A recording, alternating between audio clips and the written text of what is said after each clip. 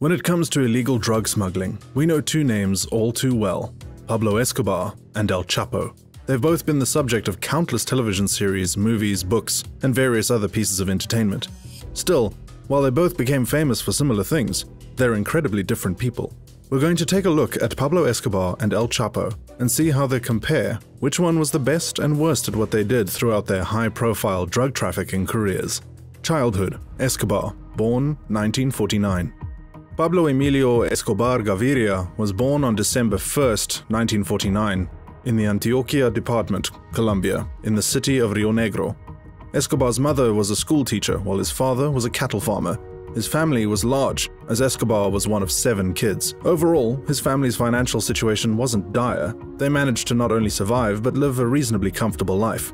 Escobar lived in an area with a lot of narcotics, so he began purchasing marijuana for himself to enjoy. Still, he saw that something about the narcotics business could earn him a lot of money. He made an important observation about American tourists, who he realized were embracing cocaine in abundance. Escobar had been engaged in numerous illegal activities. Still, seeing the power of this prevalent white powder in Colombia, he knew there was an opportunity to make money, and a lot of it. So, how does that compare to El Chapo's childhood? Childhood: El Chapo, born 1957.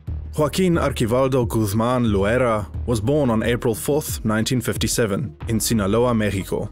His family wasn't wealthy, and he lived in the rural part of Sinaloa in the rural community of La Tuna, Badiraguato. His mother was the one who kept their large household together, while Joaquin's father was a cattle rancher, just like Escobar's. However, contradictory evidence suggests that it's possible, not confirmed but possible, that he was an opioid farmer. His childhood saw Joaquin adopting a business mindset by selling oranges on the street. He'd eventually drop out of school and begin working with his father. However, as he grew older, he began turning to more lucrative sources of income. El Chapo was kicked out of his home while he was in his teens. He was forced to make it on his own. At age 15, he began selling marijuana. Eventually, he'd quit the farm work and turn his full attention to what was once a side hustle. Like Escobar in his childhood, this was just the beginning of his foray into the narcotics market. Rise to power: Escobar. Escobar's rise to power truly began in 1975. While by this point he'd already been buying, refining, and selling cocaine to the United States, it was about to get serious. He'd already been doing well on his own, but when the Medellin cartel lost their leader, drug lord Fabio Restrepo, Escobar stepped in and filled the vacuum left by the slain leader.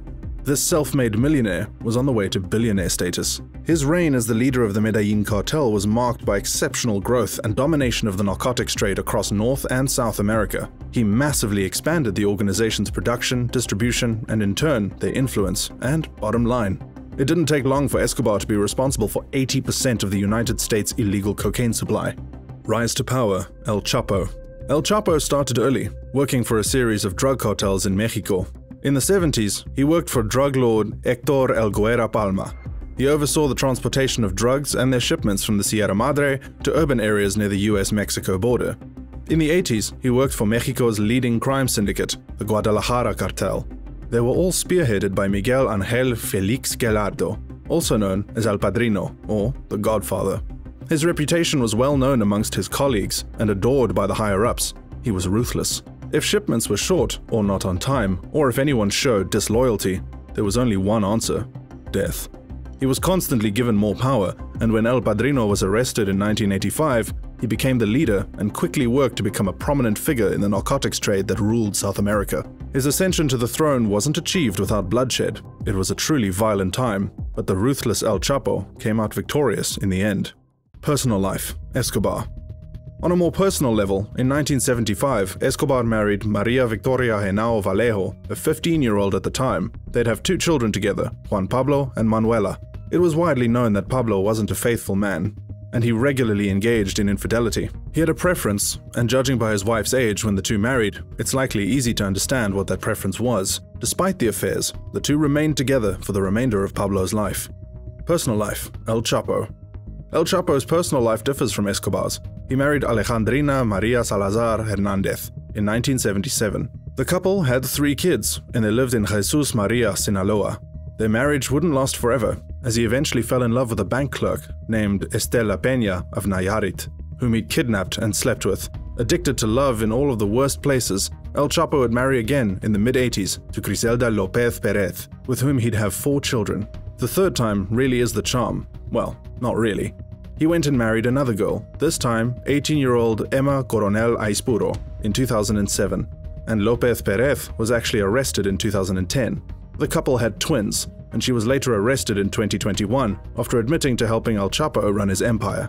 Many of El Chapo's children and former wives are either in jail or dead as a result of being wrapped up in a dangerous world of narcotics. While Escobar was unfaithful, between the two of them, he was more of the family man, as much as one can be in this fast and loose world of the illegal drug trade. Influence. Escobar. Escobar held considerable leverage and therefore had a significant amount of influence over the government, local law enforcement, and just about everything he felt necessary to intervene in. In addition, he was known for being a ruthless man, and he had a method for dealing with enemies, plato a plomo, which means silver or lead. His methods for politicians started at bribery, but if you continued opposing him, he'd make sure you never lived long enough to do anything that might hurt him. He didn't kill based on any criteria other than who was the enemy. If you were rich, poor, a politician, or a farmer, these details simply never factored into the equation. The amount of people Escobar's been responsible for killing is unknown, but the estimates run in the thousands. His most targeted victims were judges, politicians, journalists, criminals, and any member of law enforcement. Influence. El Chapo. Drug lords know how to obtain influence, money, and threats. He had everyone in his back pocket all across Mexico. When he was arrested in 2001, he paid $2.5 million to escape from prison. Considering how many times he's escaped over the years, it's safe to assume he's paid a lot of money to prison guards and wardens in order to silence them. While people were searching for him, he brazenly had a wedding with politicians and policemen in attendance. There might have been an aggressive war against cartels and drugs in 2006 and 2007, but he was living his best life with the very people pretending to be after him. Pinnacle of power. Escobar. The mid-80s saw Escobar at the height of power. He was ranked the 7th richest person in the world by Forbes. In addition, he'd created an empire that included criminals, soldiers, mansions, apartments, airstrips, planes, and even a zoo, all of which was spread across Colombia, further expanding his influence. He made sure to focus on the Medellin area, ensuring that the residents of the city felt his presence as a positive thing, not a negative. His cartel spent millions renovating and building schools, parks, stadiums, churches, and homes. He was, to some, a hero, and for others, the world's most wanted criminal. Pinnacle of power. El Chapo. El Chapo was diversifying. He wasn't just selling tons of cocaine, but also meth. He manufactured and sold directly to the market. It was almost like a farm-to-table type of vibe, but more deadly, I guess. His power in the region was only expanding. He had so many people working for him, and his empire was expanding rapidly. He was the new godfather of various cartels across Mexico. They all answered to him. The fall. Escobar. For over a decade, Escobar had been a target of law enforcement agencies in Colombia and various parts of the world, especially the United States. Finally, as a result of his intense scrutiny from the US and the inability to influence them as effectively as he had the Colombian government, he made a deal. He turned himself in and spent 5 years in prison. The catch, however, was that he designed the private prison himself and chose its location. Taking advantage of this, Escobar built himself a palace. La Catedral had features that didn't make it worthy of the title prison. Jacuzzis, endless rooms, a dance floor, a soccer field, and more populated this luxurious prison. He still ran his empire during this time and had endless guests visiting. This was house arrest, not prison. He took it a step too far. According to the Colombian government, in 1992, when he ordered the hit on 2 of his underlings, the 2 were brought to his prison and murdered. They then planned to take him to a regular prison, and that's when he escaped. Everyone was looking for him, and eventually he was found in 1993. They wanted him in jail, but a shootout ensued, and Escobar ultimately was taken out for good. He was shot in the torso and leg, and a fatal shot to the head. Nobody is sure if Escobar committed suicide, knowing it was game over, or if one of the Colombian police officers got lucky. Either way, Escobar's reign over the Medellin cartel was over. The empire went into ruins. Without their fearless leader, their influence dwindled until it was non-existent. The fall. El Chapo.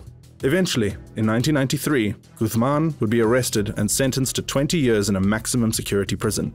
He managed to bribe guards, so he constantly had visitors, and still managed to run his empire. He escaped in 2001 thanks to a bribe made out to a prison guard.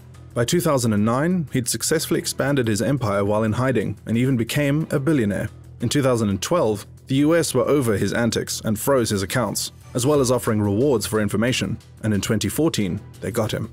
The US wanted him, but Mexico was convinced he wouldn't escape again. They were wrong.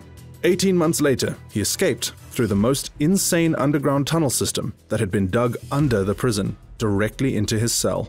In January 2016, Guzman was again apprehended and taken back to the same prison before he was ultimately moved to a prison near the border. In January of 2017, he was extradited to the US, where he remained while he was on trial.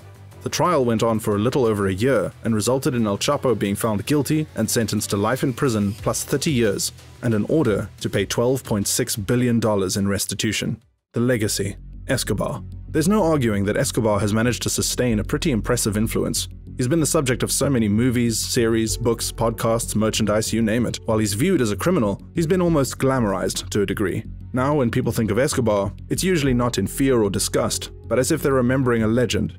The legacy: El Chapo. El Chapo's legacy is different from Escobar's. When El Chapo was sent away to jail for life, the cartel carried on without him. Unlike the Medellin cartel, which took a nosedive, his cartel remained one of the largest narcotics importers. Like Escobar, he's had movies, series, games, and books based on his life and crimes, but definitely not to the same extent.